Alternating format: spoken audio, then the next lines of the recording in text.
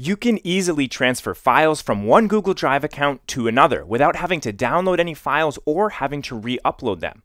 You can transfer files that you're the owner of, and you can also transfer files that have been shared with you. Now, the process is a bit different depending on whether or not you're the owner, but I'm going to show you both methods. So without further ado, let's move on over to Google Drive. Okay, so here we are in Google Drive, and you can see that it's a little bit of a mess in here, but I've left it that way on purpose to give you a realistic example of what this would look like.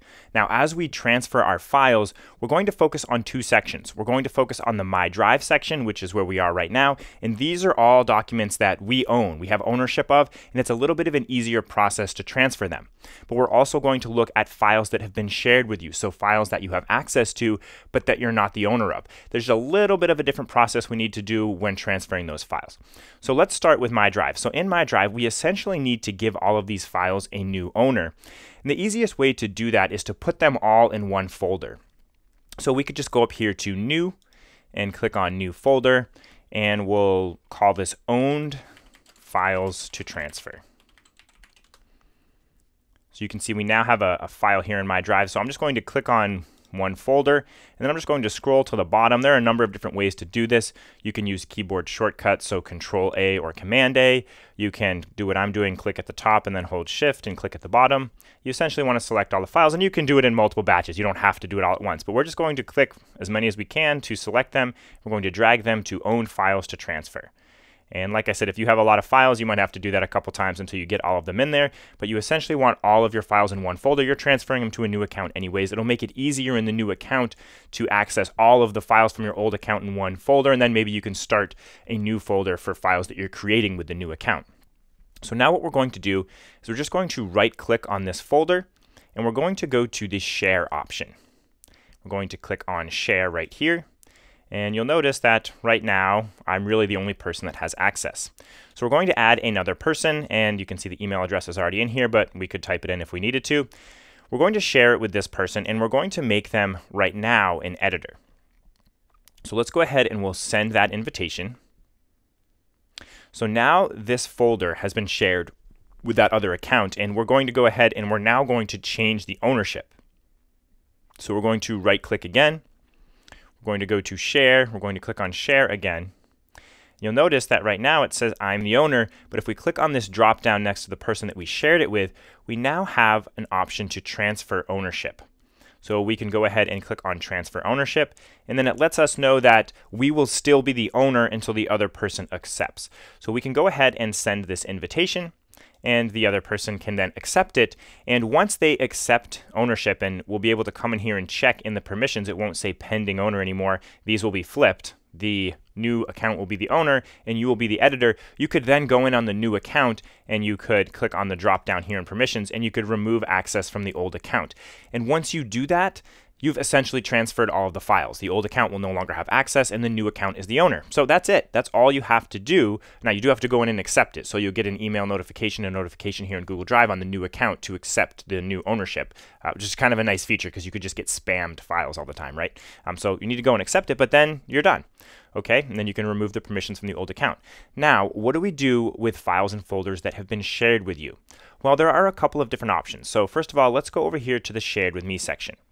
Now, the problem with these files is that you aren't the owner, and so there are kind of some things built in so that you can't change who the owner is because you're not currently the owner, right? But we do have some options. One option is to simply make a copy of these files and folders. So you can right-click, and you can make a copy, and in the new copy, which isn't going to show up here because this is shared with me, but if we go to My Drive, you'll see we now have this copied file. Now we're the owner of that file. So we could then share it with the new account and basically do the same thing we just did. Make them the editor, then go in and make them the owner, and then you can accept the ownership and then revoke access to the old account. Now, you could do that at the same time that you did all of the My Drive files just to make it a little bit quicker. You could go into Shared With Me, and you can make a copy of all your files in here. Now, the problem with this method is that if you're selecting all and you have folders, so if I select this file, and then I hold Shift and select the AntsandAlex.com logos folder at the same time, when I right-click, you'll notice that I don't have the option to make a copy. So you do actually have to go into each folder individually, and you have to select all the files and change ownership or make a copy in that way. But there is another option. Now, because you can't select folders and files at the same time and make a copy of them, another method is to actually select all of the files and folders in your Shared With Me section. So you can do that using the Shift method, Control A, Command A, that sort of thing. And then you're going to right click, and again, we don't have the Make a Copy option, right? But we do have the Share option. So we can go in here and we can share it with the new account, okay? So we're going to share everything in the Shared With Me folder with the new account. And we're going to give them edit permissions. Then we're going to go into the new account, and I don't need to because will essentially be the same thing. We're going to go into the new account, we're going to go to Shared With Me, and we'll see the files and folders that have been shared with us. Now, if the original account doesn't have access to share them, then you're going to have a bit of an issue there. You're going to have to use the copy and paste, copy each file method. However, if you can share them with the new account, go into the new account, go to Shared With Me, here we are right now, and now you're going to select all the files the same ways that we have been the whole time. And now on the second account, you're going to use copy and paste to get a new version of all the folders and files so that you have access. So you're going to go into each folder, and then you're going to select all of the files, and then you're going to use keyboard shortcuts. So on Windows, Control C, or Mac, Command C, and you're going to copy all of those files. You can see as it's been copied to the clipboard, and then Command V or Control V to paste them. And you'll notice that we now have a copy of those files. So that was a little bit of a quicker method of copying and pasting the files. So now we could take these files that we are now the owner of, and we could move them to, say our folder that we created. So we could move them to this shared files to transfer folder. We can pretend that's the folder on the new account. So we'll move them over, and now we've also moved those files as well.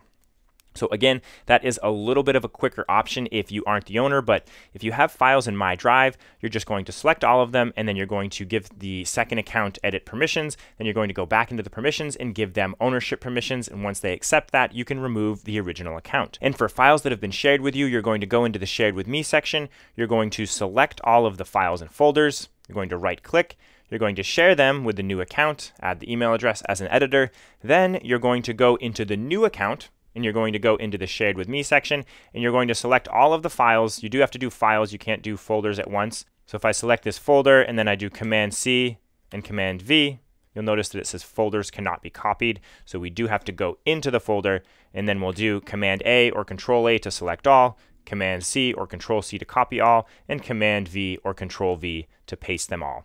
And then once we have the new ones pasted, we will move them over into My Drive. So I hope that you now know how to transfer files between Google Drive accounts without having to download them and re-upload them. I hope you found this video helpful. If you did, I would really appreciate a thumbs up here on YouTube. And if you want to see more technology tips and tutorials like this one, don't forget to subscribe to my YouTube channel. That's all I have for you for today. This is Anson from AnsonAlex.com.